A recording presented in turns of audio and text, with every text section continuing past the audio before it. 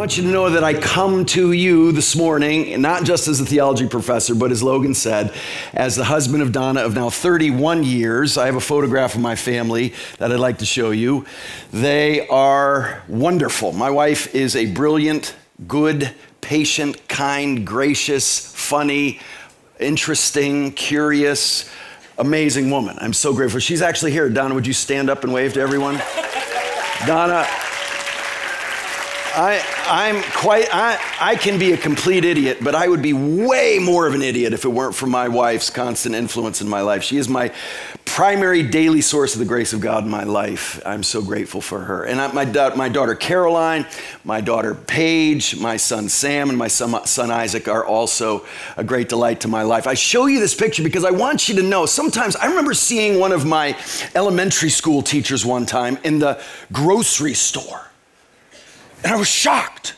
I thought, teachers go to the grocery store and they eat? And I saw one of my teachers, he was in the men's room with me, and I just couldn't believe that teachers were real people. And I know you're past that, it's not elementary school, but there still can be this perception that your profs are so much further down the road than you in some ways that you can't really relate to them. But please know, we are in this with all of you as much as we can be.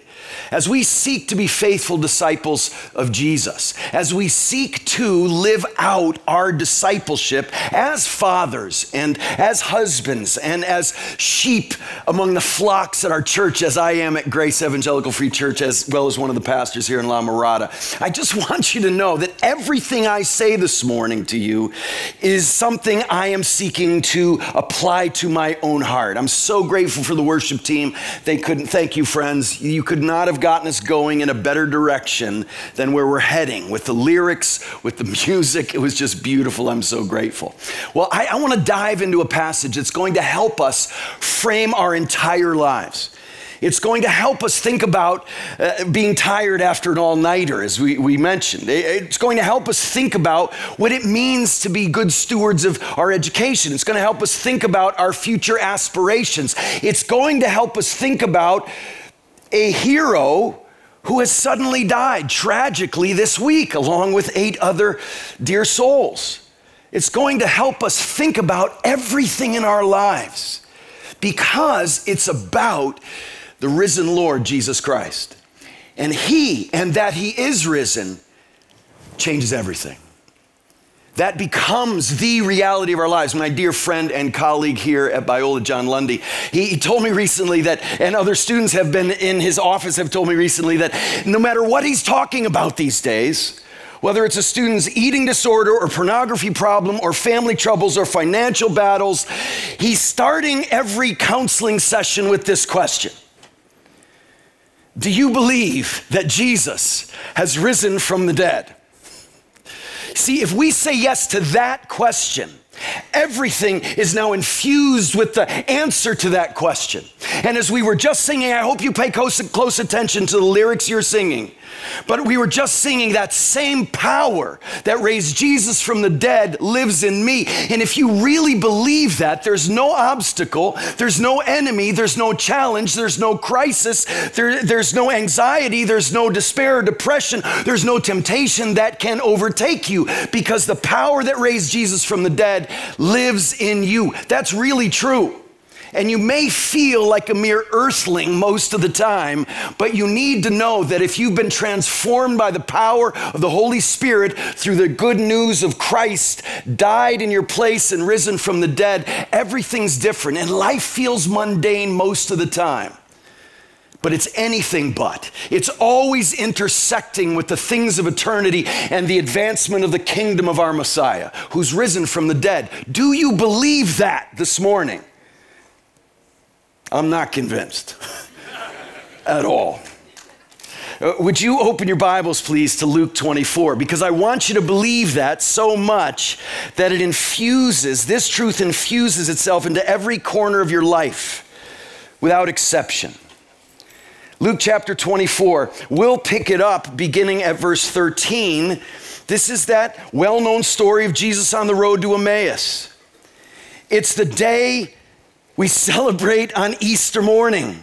It's this glorious day where Jesus conquered sin and death and hell, and he meets two of his disciples who don't know that yet, but we do. And let's pick our story up in Luke 24, beginning of verse 13. Here we go. You ready? That very day, resurrection morning, the day everything changed, two of them were going to a village named Emmaus, about 7 miles from Jerusalem, and they were talking with each other about all these things that had happened. While they were talking and discussing together, Jesus himself drew near and went with them. But their eyes were kept from recognizing him. Oh, this is great. Anybody who thinks the Bible's boring must not have ever read it. It's anything but. This is a great story. This is like a suspense novel or a detective story where we are led in on the crime or the event, and we watch the people we're watching discover what we already know. That's really fun, and that's the way this story's going down here.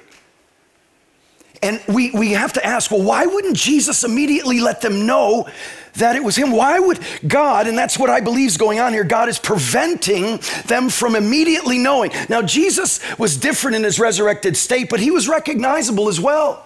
Other disciples recognized him. Why were their eyes kept from recognizing him? We'll find out. Watch, watch, watch.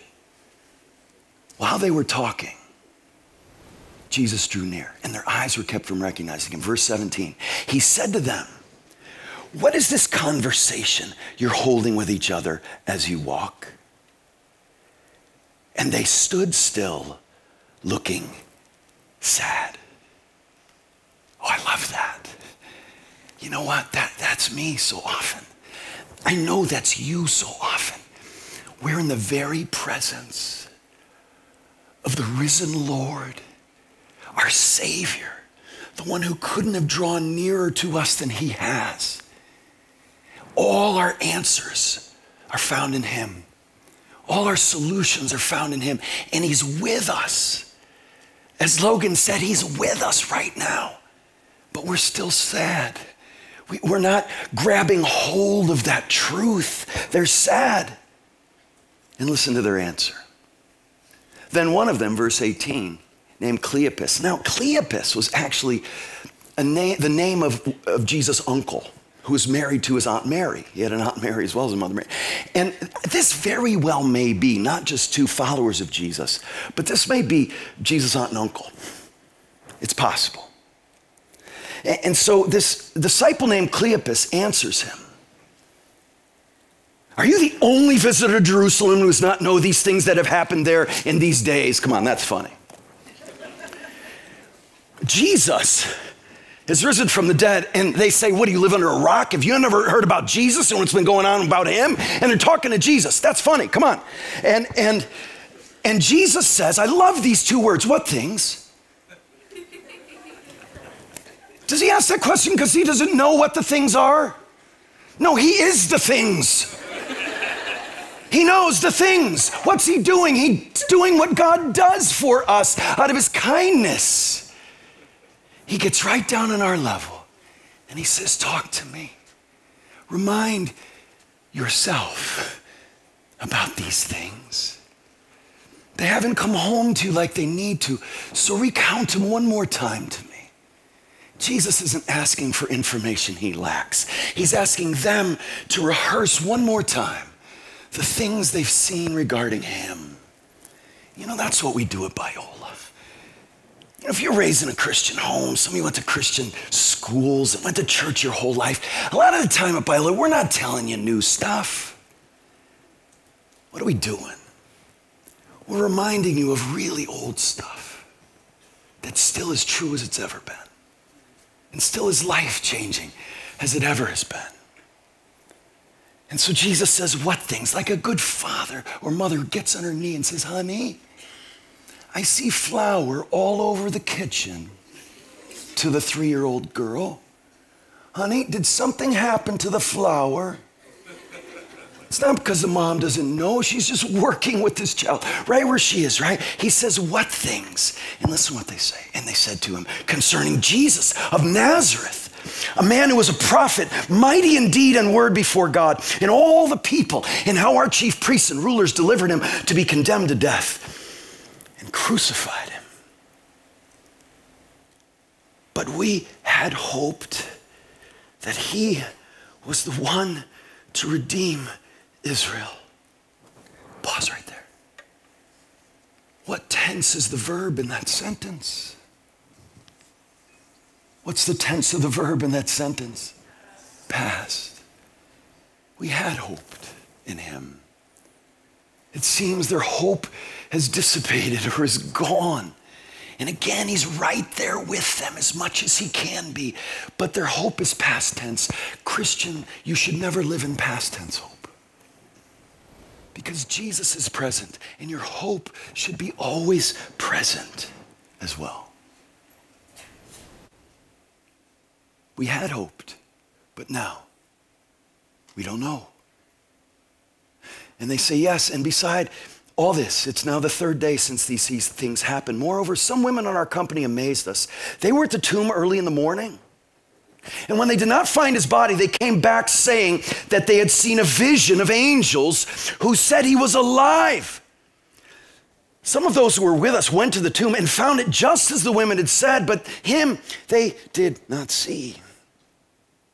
And he said to them, oh, foolish ones, and slow of heart to believe all that the prophets have spoken. Was it not necessary that the Christ should suffer these things and enter into his glory? And then listen to this. And then beginning with Moses and all the prophets, he interpreted them in all the scriptures, the things concerning himself. Oh, to have been there.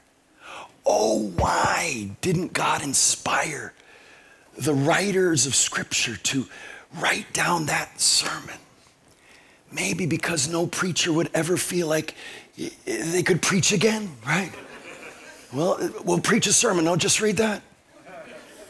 But no, we don't know the sermon word for word, but we can surmise, as we'll talk about in a bit.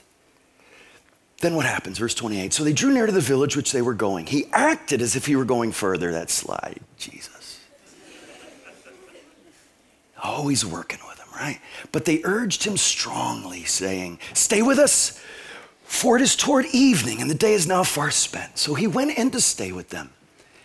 When he was at table with them, listen to this.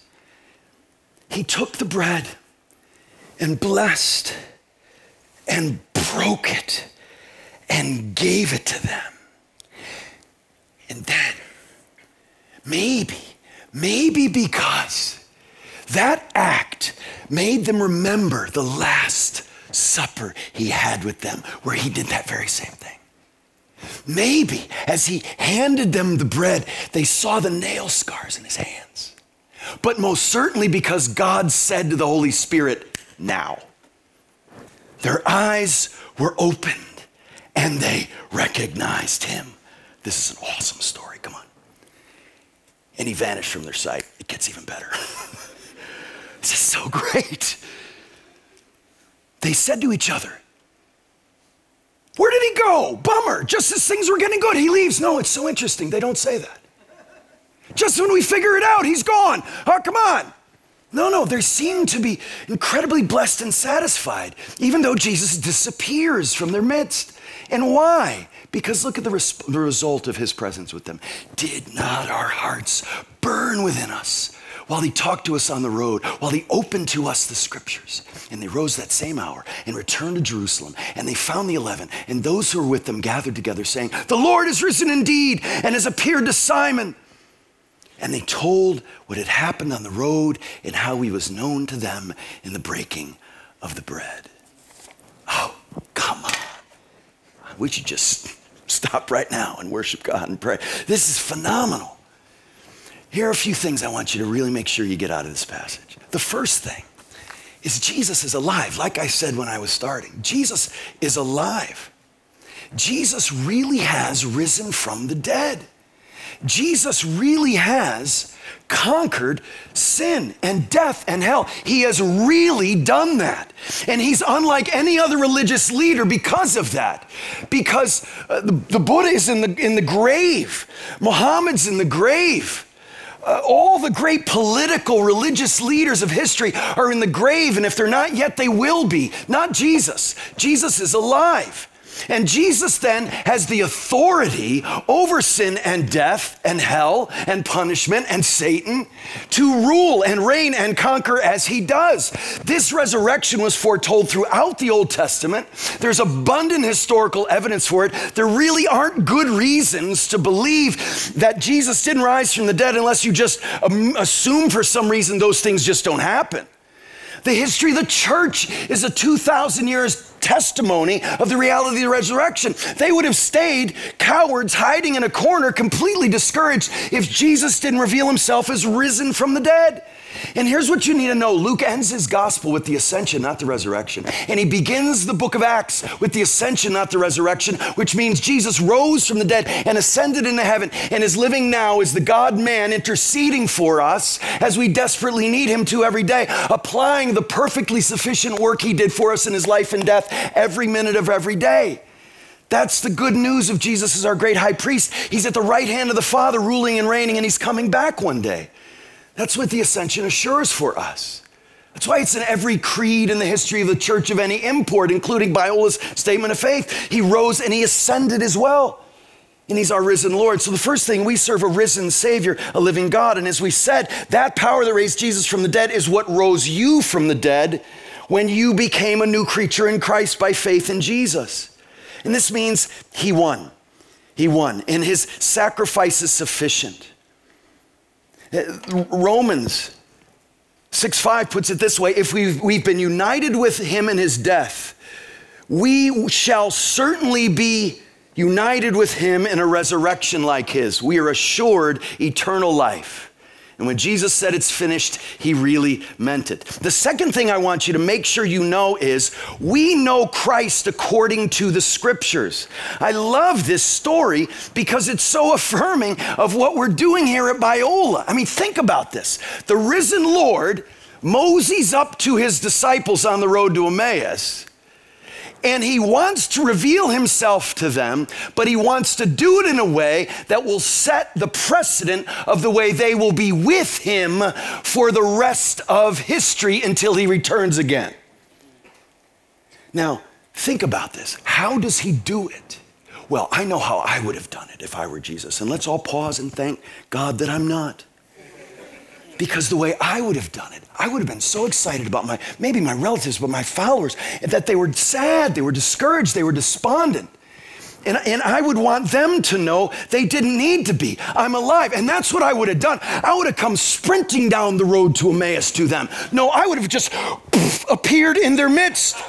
And I would have said, I'm alive. You don't believe it? Watch, stones to bread.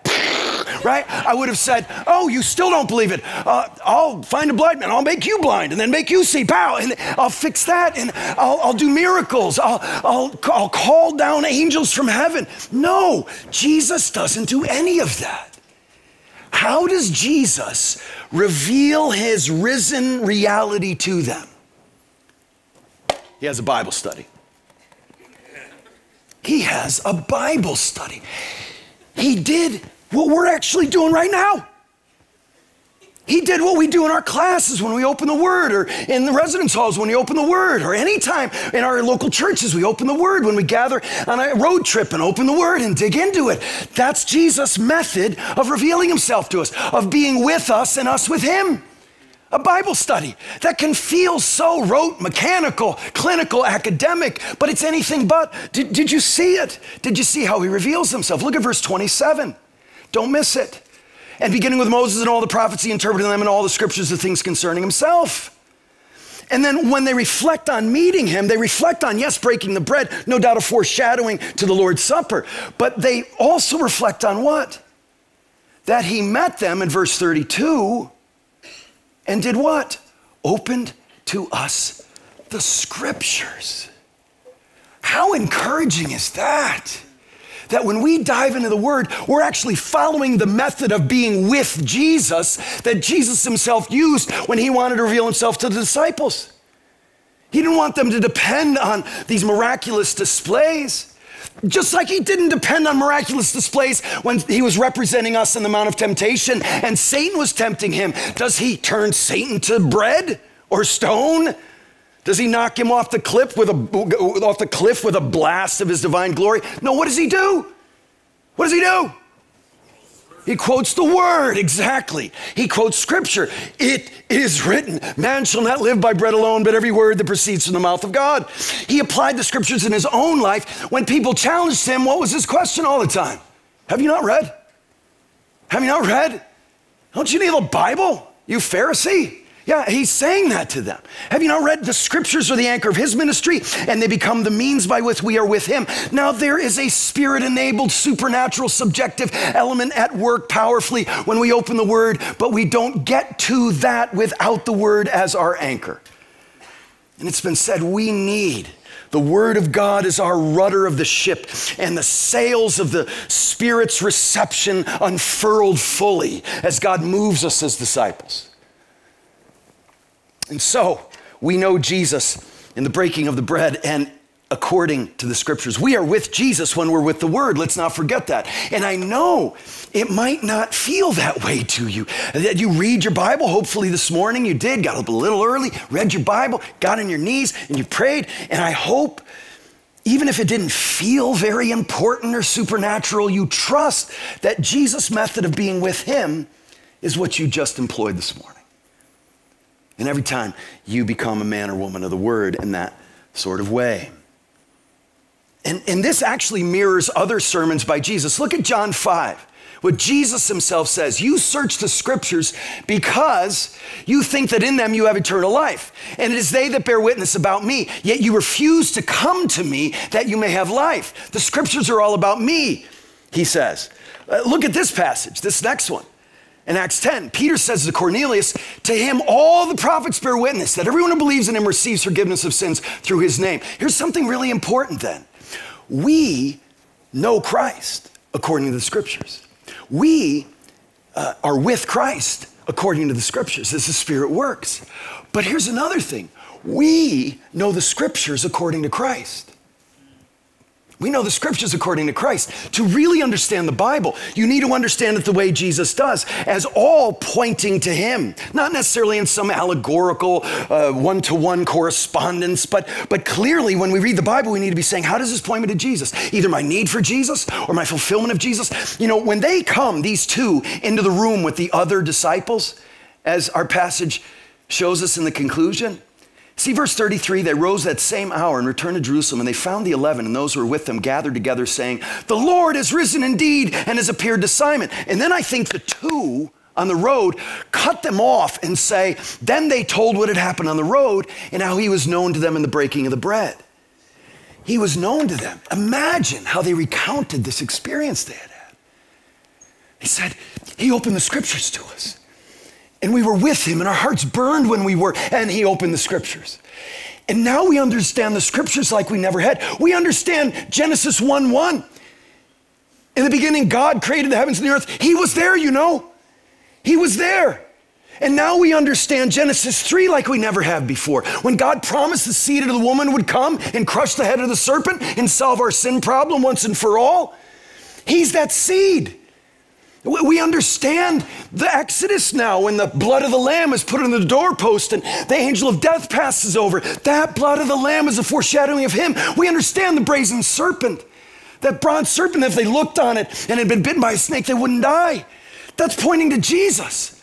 We understand the lamb that was sacrificed over and over again because he's the Lamb of God who takes away the sins of the world. We understand all the priests and all the kings and all the prophets like we never have before because Jesus fulfilled all of those offices before him. And we understand two passages of Scripture we've never understood before. You know how we've always had a hard time understanding how Jesus could be, how the Messiah could be both the suffering servant of Isaiah 53, like a lamb led to a slaughter who doesn't open his mouth, and how the Messiah at the same time could be the Daniel 7 Messiah who's ruling and reigning and coming in the clouds of heaven, worshiped by the nations. Well, we understand that now because the first time he came, he's that suffering servant. The next time he comes, he's coming as the king and judge of the world. We understand Jesus according to the scriptures, but we understand the scriptures according to Jesus. A couple more points. God transforms us through the scriptures. Knowledge of scriptures transforms our hearts and our affections and our actions, and heart change leads to passion for Christ and impact for Christ. What happens after this is they preach the gospel from the word, and 3,000 people come to Christ in the same city where no doubt a lot of those 3,000 were screaming just days before, "Crucify him." And now they're bowing the knee to Jesus. And this motley crew, this amazing collection of disciples turn the world upside down. And so can we when the Spirit transforms us. Last point I want you to realize is this.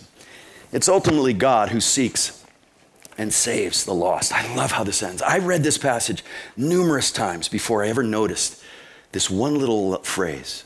What the disciples say, I believe, to the two when they come into the room. The Lord has risen indeed and has appeared to Simon. He's appeared to Simon. Who's Simon? Simon Peter. Simon Peter. He went and found, apparently, before he talked to the other disciples, Peter, the one who denied him. And you know it wasn't to say, "How could you? Get out of my sight, you disgust me." No, he no doubt said, "Peter, I'm alive. It's all gonna be okay. Come on back home, you're forgiven." And that's what he's saying to you today, if you've been walking away from him. Look, I can seem like I've lost my mind when I teach. But it's because I believe every single day we open the word together, we're doing divorce prevention. I believe we're putting pornography to death. We're killing off sin. We're being transformed into ministers of reconciliation and justice in our world. We're becoming the salt and the light that the world desperately needs. We are getting ready for warfare when we gather like this. We're not fulfilling chapel credits. We're not fulfilling requirements for graduation primarily. We're doing that too, yeah. But what are we doing? We're getting ready for war. We're diving into the stuff of our faith, the stuff of our hope.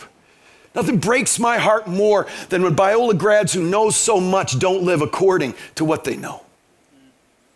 And nothing brings my heart greater delight than when they do. The past few months, I have seen one of the most powerful displays of Biola grads living according to what they know. And their names are Mike and Karen Cleary, and they graduated from Biola in 2002. And this is a picture of Mike and Karen and their family. They were just amazing when they were here. They were godly. Their parents had raised them to know and love the Lord. And Mike and Karen came here, and Mike was a musician, and Karen was a star soccer player. And they just had a wonderful impact as ministers of the gospel. And we took the handoff from their parents here at Biola, and we helped them go even deeper and get anchored in their faith. And then they've stayed involved in the church since they graduated in 2002. And they raised a beautiful family of 3 children. And then back in October, in the middle of the night, they had to take their son to the ER, and just hours later, they found out that he had leukemia.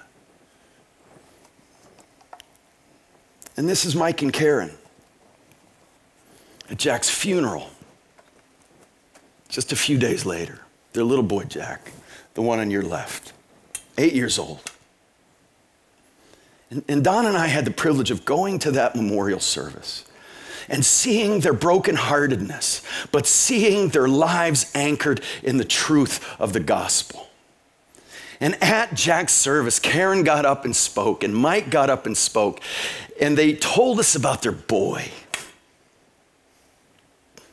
and how much they loved him and how much hope they had in the midst of their grief. And then Mike led us in worship. Now, why? Why? How? How could they possibly do this? Are they stuffing their grief? Not at all. Are they just role-playing in spite of how they really feel? No, their lives are anchored in what they believe. I want to read you what Karen read at the funeral after Mike led us in worship. This is Mike and Karen walking out of the hospital without their boy. I want to read you what Karen wrote. She used to sit in these seats, and Mike used to sit in these seats. And what they did here, and what they did before here and after here, prepared them for this moment.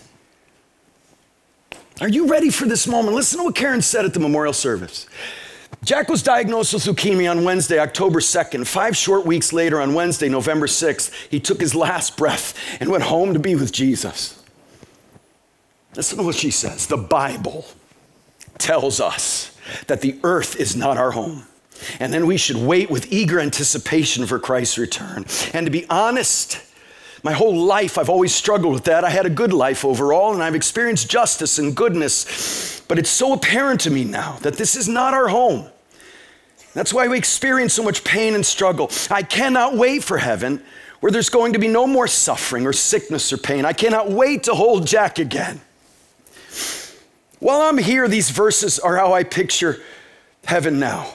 In Matthew, it says, therefore, everyone who hears these words of mine and puts them into practice is like a wise man who built his house on a rock. The rain came down and the streams rose and the wind blew and beat against the house, yet it did not fail because it had its foundation on the rock. Friends, my heart is broken. I miss Jack so much. I feel as if my arm is torn off, but I'm not standing on Jack. My feet are on Jesus. And even though it feels like there's a hurricane around me, I am buffeted in every direction. I'm not completely overwhelmed. My feet have a solid surface that cannot be shaken. I have peace amidst a very painful storm, and not by my own strength or because I'm strong, but because of God's mercy on me. It's in our own weakness that he is strong. Psalm 62 says, find rest, O my soul, in God alone. My hope comes from him. He alone is my rock and my salvation. He is my fortress. I will not be shaken. My salvation and my honor depend on God. He is my rock and my refuge. Dear ones, in your time here, you're not just getting ready for graduation.